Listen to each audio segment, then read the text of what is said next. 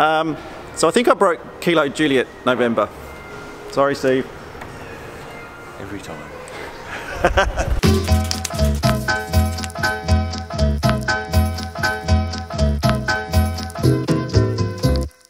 Yes, hello friends, welcome down to Albert Park here in Melbourne. Now those of you that follow me on Instagram would have seen I put a post up a couple of days ago just showing Kilo Juliet November and saying that there was a little bit of damage that I actually got as a result of a flight I did to Bankstown recently. Now before taking a look at the damage itself, what I actually want to do is I want to show you the raw footage of what exactly happened. I'm going to take all the air traffic control communications out and just give you the audio from the camera that was mounted on the wing.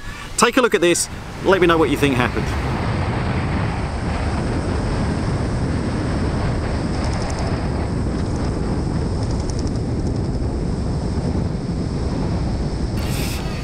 Yes, now of course you can see there on that landing the nose wheel, it gets kicked round to one side on the first bounce, on the second bounce it gets kicked round even further, then it comes around hard again. What's basically happened as a result of that flicking around, the wheel itself, the tyres actually impacted the inside of the spat, it's cracked it on the inside. Now what causes that sort of thing? Well, it comes down to a number of factors. There was a strong crosswind from the right hand side, as you can see here on the windsock as we're coming into final.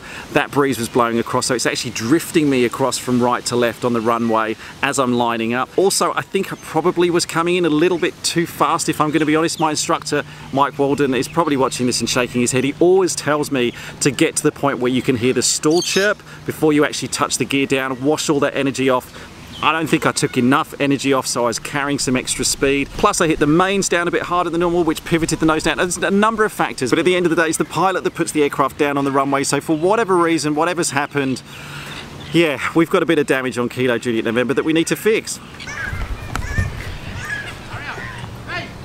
So that's where I'm off to today, heading down to Blue Demon Aviation at Moorabbin Airport to see what they can do. They've said that it's fixable, it doesn't actually need a whole new component.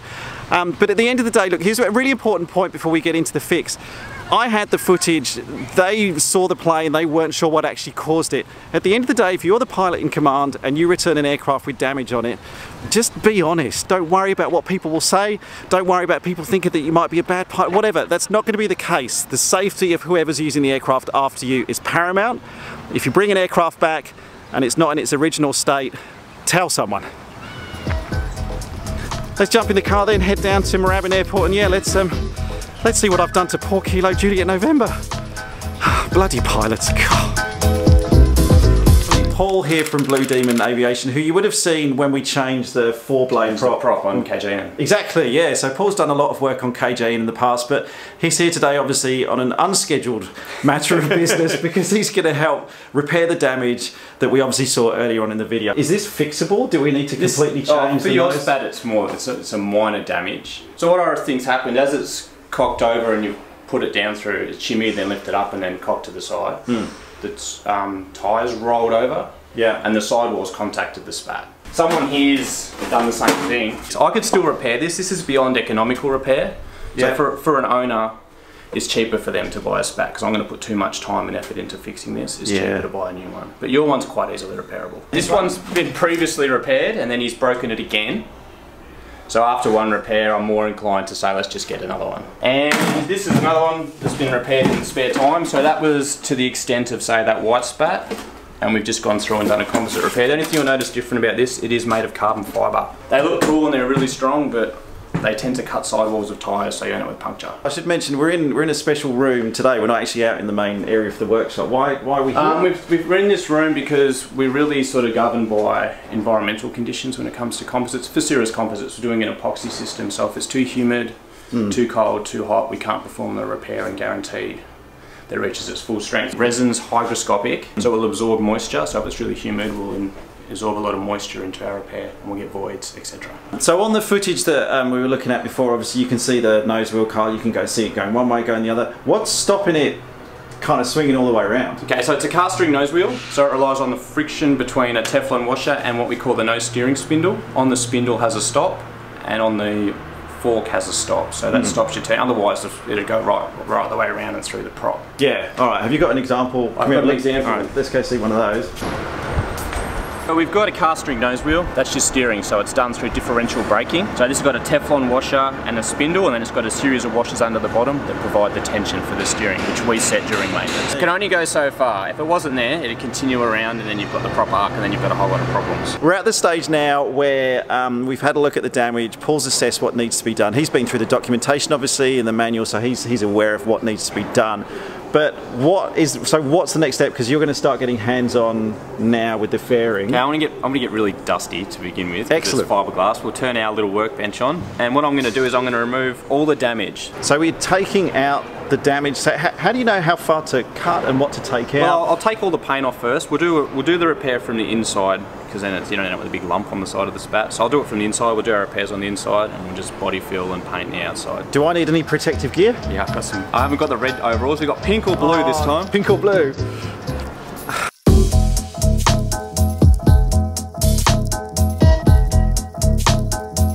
Paul, I think this is more a peachy salmon pink than a bright pink that I was expecting. I quite like this, thank you.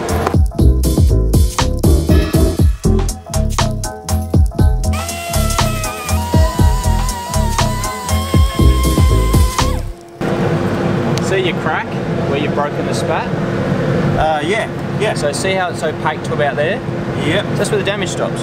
This bit I've snapped off, I'll just put a backing on here, and then I'll just build the new bit at the bottom of the spat in.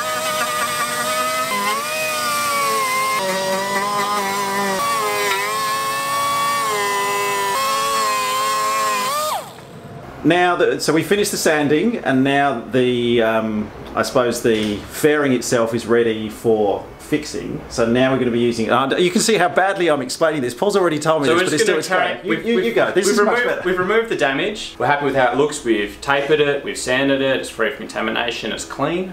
Now we're going to mix up some resin. So we're going to mix up the resin, then we're going to carry out the repair.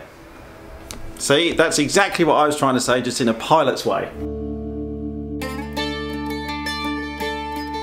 And you're wearing that mask. You know, this is a bit Breaking Bad. What's the whole thing?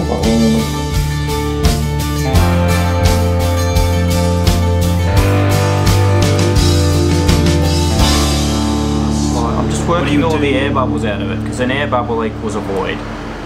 So you haven't got the strength there. So I'm just slowly working out the air bubbles. And also, I don't know if you can see it on the camera, you can also see the air bubbles trapped. Yeah, I can see that. Now you can stipple it out of the glass before you, with a paintbrush, where you just dab on the surface of the fiberglass. Yep. Or you can just work it out with the peel ply. I prefer to work it out with the peel ply, but I'd assume it's personal preference. Yeah, see how you're getting air bubbles there? Yeah, I can see that one, so you just got to push it out. Are you really good at putting on screen protectors for iPhones? I am actually. You must be. Looking at that, working all those bubbles out. I'm terrible at that. And now, so where are we going now, Paul? So now that's done. Chuck it in the oven. So now that all those plies and those layers have gone on, it's literally time to bake it. Put the spat in there. Yep. And then we'll just turn it on at the power point. So it's got a temperature controller like your normal oven. It's in Celsius, and there is a ramp, what they call a ramp up. So I won't just throw it into a hot oven. Yep. Because stuff expands, it contracts and moves, and if there's any air bubbles in, they'll grow. So it's 20 degrees. Yeah. It gives me a limit of how fast per minute I can ramp it up. So I'll just monitor this till it reaches the curing temperature. So roughly how long will it have to be inside here? To reach its full, in order for the composite, look, it will dry at air temperature. It will go hard. But for it to reach its full strength, it needs to be cured for 8 hours at 180 to 210 degrees Celsius. Yeah, gotcha. Okay. So it's in there, and then once it comes out, is it ready to go back on at that point? Yep, and don't break it again. All right, brilliant. Thank you, Paul.